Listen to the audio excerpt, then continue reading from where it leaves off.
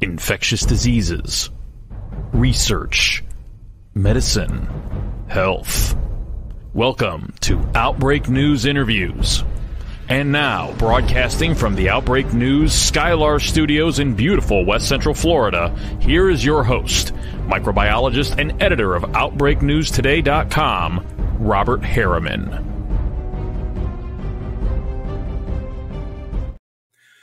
Well, hey, everybody, and welcome to today's podcast. Now, in 2024 to date, dozens of measles cases have already been reported from multiple states here in the U.S., according to the CDC. And cases are increasing worldwide as the World Health Organization announced recently, reporting more than 300,000 cases in 2023. That's a whopping 79% increase from the year prior.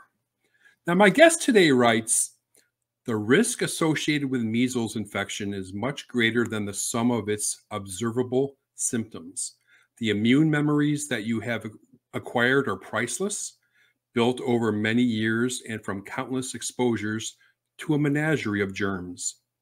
Measles virus is especially dangerous because of its ability to destroy what's been earned, an immune memory from previous infections. Beautifully written. So joining me today to talk about measles, the importance of vaccination, and immune amnesia is Ashley Hagen, MS. Ashley is the scientific and digital editor for the American Society for Microbiology, and she hosts the ASM's Microbial Minutes. Hi, Ashley, and welcome to the program. Hi, Robert. Thanks so much for having me. You bet. I really appreciate you coming on. Good article. Thank you. Let me go ahead and ask you a little bit about measles. Now, measles is rearing its ugly head here and abroad. And while many people think of measles as a mild illness, there can be some really serious complications that can go along with the infection. So let's start with some basics about measles and what is it and how's it transmitted? Yeah, absolutely. So measles is one of the most transmissible infectious diseases on the planet. It's caused by a single-stranded RNA virus, morbillivirus hominis, also known as the measles virus. While humans are the only known host, measles is related to other species of morbillivirus that can cause disease, including canine distemper and acute febrile respiratory tract infection in animals. Importantly, measles infects the respiratory tract of its host before spreading throughout the body. So that means the virus lives in the mucus of the nose and throat of those who are infected. And if a susceptible person comes in contact with those respiratory droplets, which can be expelled simply through breathing, coughing, runny noses, and even watery eyes, they're extremely likely to get infected. In fact, in a room full of exposed people, 90% of those who are unvaccinated, whom we recognize as susceptible, will develop disease. And even more concerning is the fact that the measles virus can linger in the air for up to 2 hours. So that means exposure can happen long after the infected person leaves the room. So in short, it's a super infectious virus, easily transmissible, and it hangs around for a while. Yeah. So Ashley, what are the typical symptoms that you see in a patient with measles? So measles symptoms, they typically develop around 10 to 14 days after exposure. And they include, the preliminary symptoms include fever, cough, runny nose, watery eyes, and they can be sore and sensitive to light. Also aches and pains and general malaise. And a small bluish-white spots called Koplik spots typically appear in the mouths of like 60 to 70% of measles patients about a day before the development of that characteristic measles rash, which shows up 3 to 5 days after the initial symptom onset. So the measles rash, which we're probably most familiar with, typically appears on the head and neck, and then it spreads outward to the rest of the body. And what it looks like is kind of small reddish-brown spots. They can either be flat or slightly raised, and they can join together so they look sort of blotchy, and sometimes they're itchy for patients. Fortunately, measles infection is usually self-limiting, and it clears within 7 to 10 days. But unfortunately, serious complications can occur. And as you mentioned, what we're going to talk about today, there are some things about the measles pathology, specifically immune amnesia, that make it more concerning than the acute infection alone. Yeah, and you kind of touched on serious complications, and a lot of people either don't know about that or they scoff at it. But there are some Mhm. serious complications that go along with measles. Can you go over that, Ashley? Yeah, it's interesting. You're right. A lot of people don't realize that there can be these severe complications, including pneumonia, encephalitis, which can lead to permanent hearing loss, and intellectual disabilities, and even death. So, according to the CDC, one in every 1,000 children who gets measles will develop encephalitis, and some sources think that number might be even higher. So, like up to 2 to 3 out of every 1,000 cases can result in either brain damage or death. And in 2021, the World Health Organization actually reported that there are 128,000 global cases in the year 2021, and most of those were in unvaccinated children under the age of 5. Right. So the young children and probably Mhm. immunocompromised, those are the ones that are more susceptible to these Yeah. complications, right? Yep. And also, so pregnant women, older individuals, immunocompromised, like you mentioned. Right. And then, of course, those who aren't immune to the virus. So that would be anyone who hasn't been vaccinated or had measles infection in their lifetime.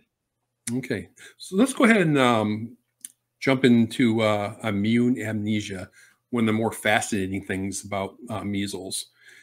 It's one of the most unique and dangerous features of the pathology. Ashley, what is immune amnesia and how does the measles virus accomplish this?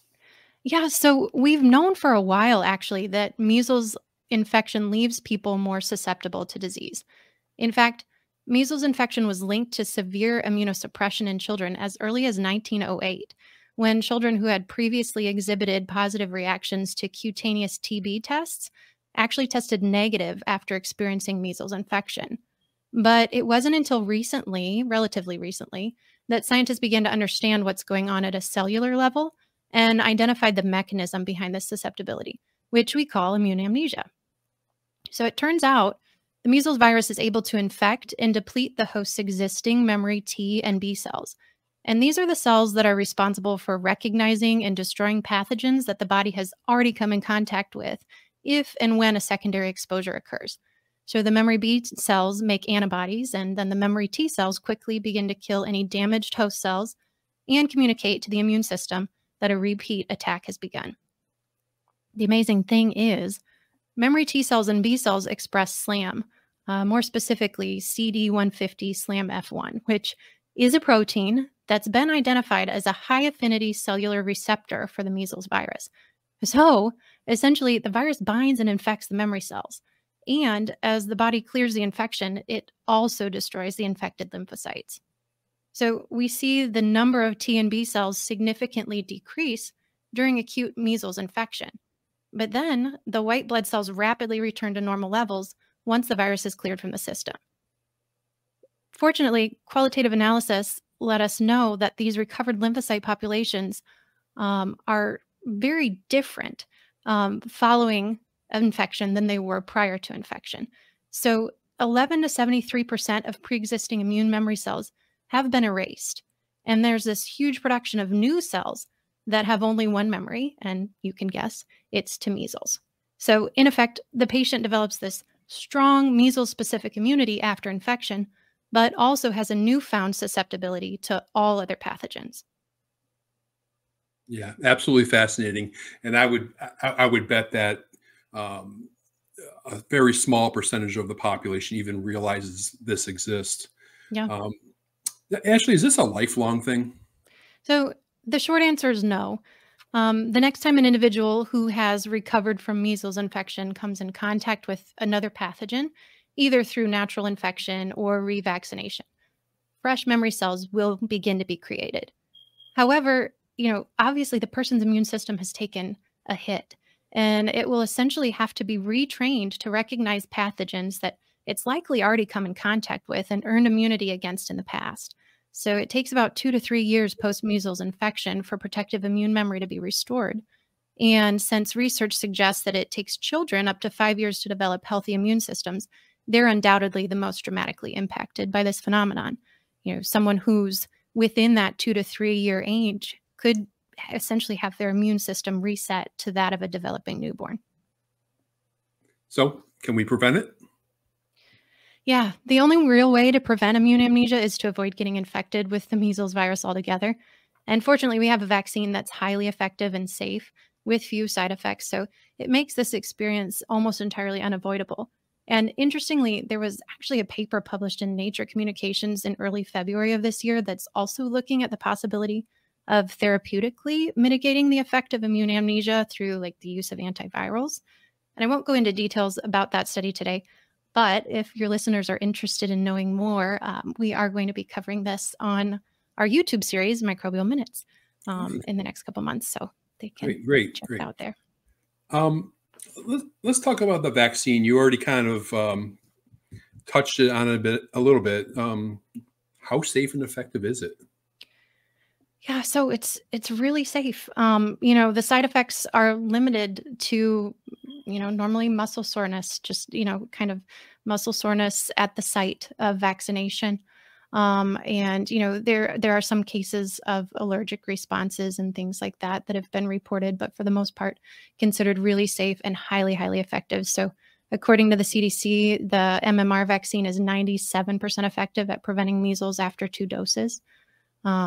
And we've seen widespread vaccination begun, that it led to greater than 99% reduction in disease in the U.S. So highly effective. Right. So before somewhere in the 1960s, when the first measles vaccine came out, this was a very, very common thing and a good percentage of fatalities right here in the U.S. Yeah, absolutely. Yeah. Nearly every individual during childhood was infected with measles before the vaccine. Yeah. Now, how long is it protective? In most cases, the vaccine provides lifelong protection, and a booster is not needed or recommended, even during outbreaks. So it's a really good vaccine. Good stuff, Ashley. I appreciate this information on measles. While I got you here, I'd like to give you an opportunity to talk about the work of the American Society for Microbiology. Well, thanks, Robert. It's been really a pleasure talking to you, and thank you for sharing my article and sharing this important information, because I do think, the measles virus, this isn't something that a lot of people are aware of, and it carries a much bigger risk than just the acute infection. So I appreciate that. And also, thanks for giving me the opportunity to talk about what I do and what I love. So I work for the American Society for Microbiology, and we are one of the largest professional life science organizations in the world. And we're a leader in scientific publishing. So we connect more than 36,000 members and millions of experts around the globe to harness their science and serve humanity and solve the world's most pressing challenges. So I absolutely love it. I'm our scientific and digital editor, as you mentioned. I write and edit stories and content for the website. And I'm also host of our Meet the Microbiologist podcast, which tells the stories of the people who discover, innovate, and advance the field of microbiology. That's one of my favorite parts of my job. As I'm sure you can understand, we get to talk to amazing people, really cool scientists like yourself. And I appreciate the time to talk with you and your listeners today. And if anyone is interested in listening to Meet the Microbiologist, you can find it on any listening app and read more of our content on asm.org. Excellent. And for those that are interested, I will link to Ashley's article and the different podcast projects she's working on, so you can check it out for yourself. I'm sure you'll enjoy it. And I wanted to thank you, Ashley Hagen, for sharing your time and your expertise with us today. I appreciate it, ma'am. Yeah, thank you so much, Robert. Have a great day. You also. Thank you.